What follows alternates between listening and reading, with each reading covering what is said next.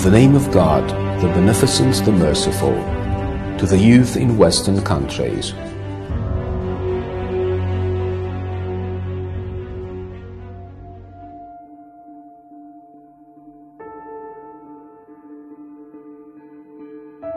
The bitter events brought about by blind terrorism in France have once again moved me to speak to you young people.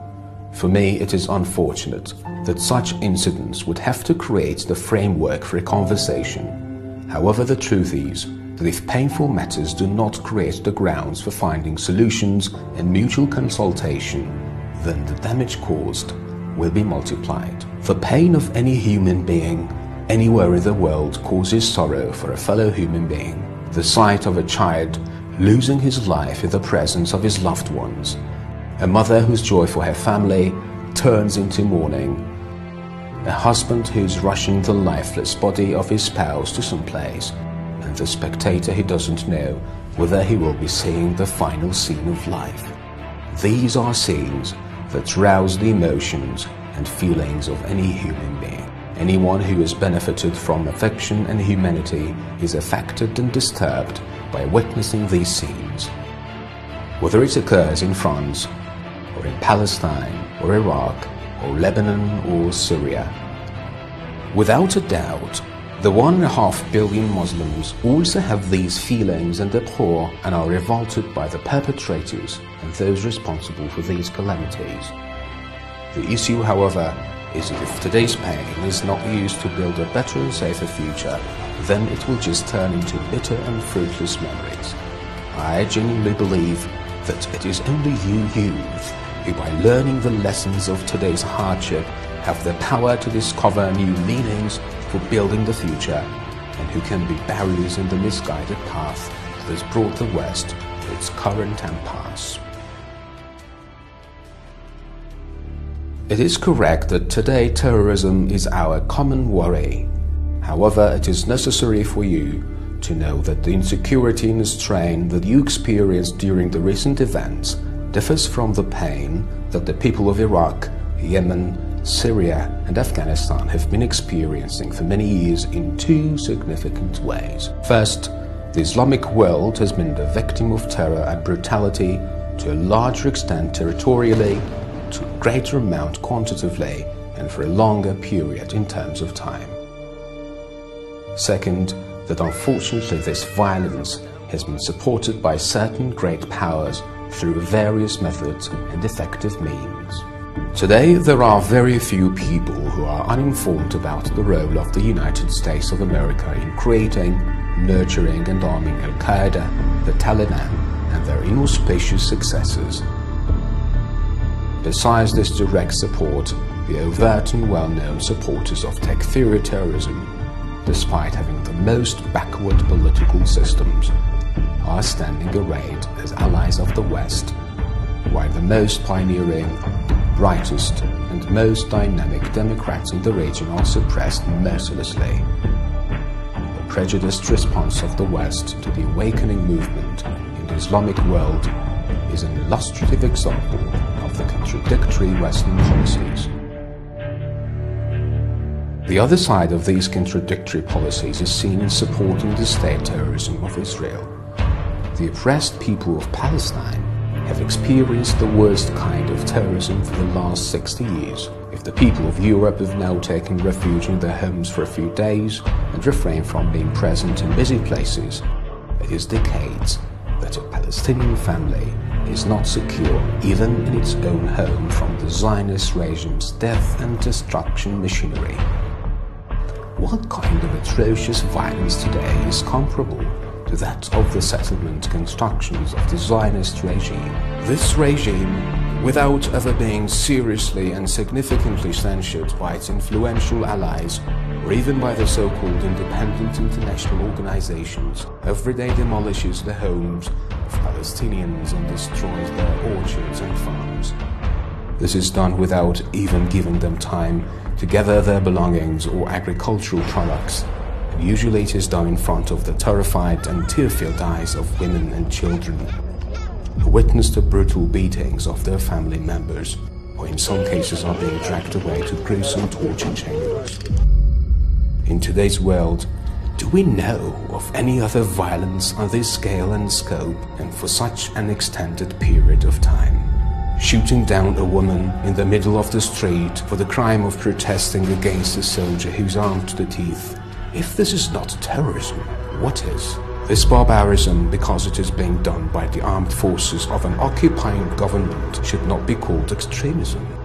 Or maybe only because these scenes have been seen repeatedly on television screens for 60 years, they should no longer stir our consciences.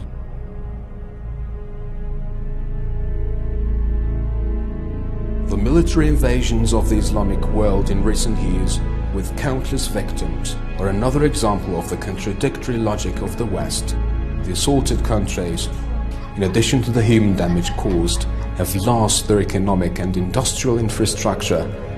Their movement towards growth and development has been stopped or delayed, and in some cases has been thrown back decades. Despite all this, they are rudely being asked not to see themselves as oppressed. How can a country be turned into ruins, have its cities and towns covered in dust, and then be told they should please not view itself as oppressed? Instead of enticements not to understand and not to mention disasters, would not an honest apology be better? The pain that the Islamic world has suffered in these years from the hypocrisy and duplicity of the invaders is not less than the pain from the material damage. Dear youth, I have the hope that you, now or in the future, can change this mentality corrupted by duplicity. A mentality whose high skill is hiding long-term goals and adorning malevolent objectives. In my opinion, the first step in creating security and peace is reforming this violence-breeding mentality until double standards dominate Western policies, until terrorism, in the view of its powerful supporters, is divided into good and bad types, and until governmental interests are given precedence over human values and ethics. The roots of violence should not be searched for in other places. Unfortunately, these roots have taken hold in the depths of Western political culture over the course of many years. They have caused a soft and silent invasion. Many countries of the world take pride in their local and national cultures, cultures which through development and regeneration have soundly nurtured human societies for centuries. The Islamic world is not an exception to this. However, in the current era, the Western world, with the use of advanced tools, is insisting on the cloning and replication of its culture on a global scale. I consider the imposition of Western culture upon other peoples and the trivialization of independent cultures as a form of silent violence and extreme harmfulness. Humiliating rich cultures and insulting the most honored parts of these is occurring while the alternative culture being offered in no way has any qualification for being a replacement.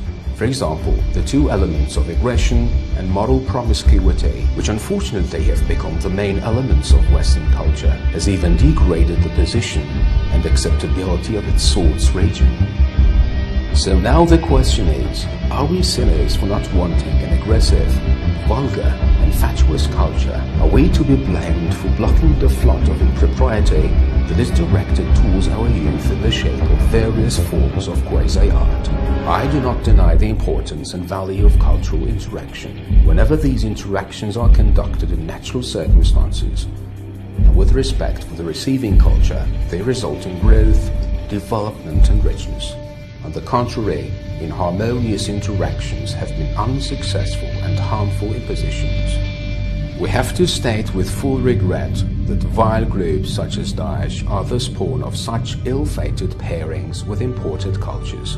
If the matter was simply theological, we would have had to witness such phenomena before the colonialist era, yet history shows the contrary. Authoritative historical records clearly show how colonialist confluence of extremist and rejected thoughts in the heart of a Bedouin tribe planted the seed of extremism in this region. How then is it possible that such garbage as Daesh comes out of one of the most ethical and humane religious schools, whose parts of its inner core includes the notion that taking the life of one human being is equivalent to killing the whole humanity?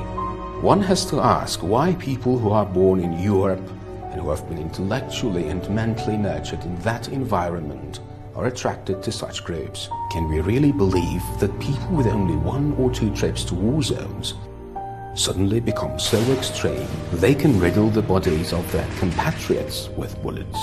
On this matter, we certainly cannot forget about the effects of a life nurtured in a pathological culture in a corrupt environment born out of violence.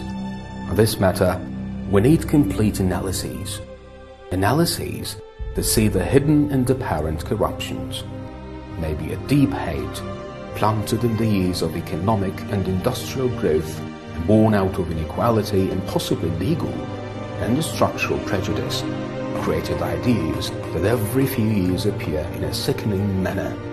In any case, you are the ones that have to uncover the apparent layers of your own society and unite and disentangle the knots and resentments. Fissures have to be sealed, not deepened. Hasty reactions is a major mistake when fighting terrorism, which only widens the chasms. Any rushed and emotional reaction which would isolate, intimidate and create more anxiety for the Muslim communities living in Europe and America, which are comprised of millions of active and responsible human beings, and which would deprive them of their basic rights more than has already happened, and which would drive them away from society, not only will not solve the problem, but will increase the chasms and resentments.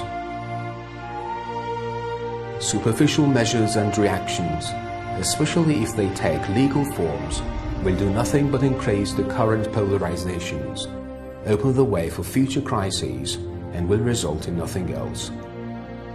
According to reports received, some countries in Europe have issued guidelines encouraging citizens to spy on Muslims. This behavior is unjust, and we all know that pursuing injustice has the characteristic of unwanted reversibility. Besides, the Muslims do not deserve such ill treatment. For centuries, the Western world has known Muslims well.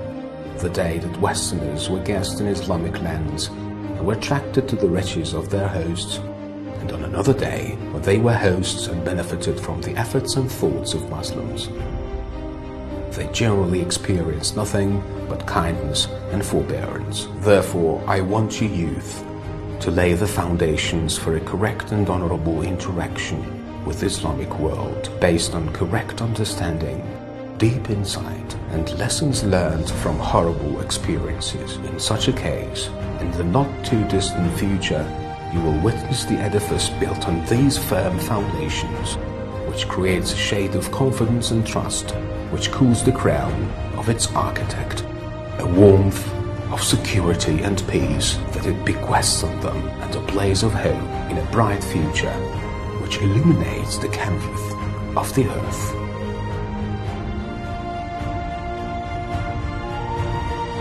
Sayyid Ali Khamenei, November the 29th, 2015.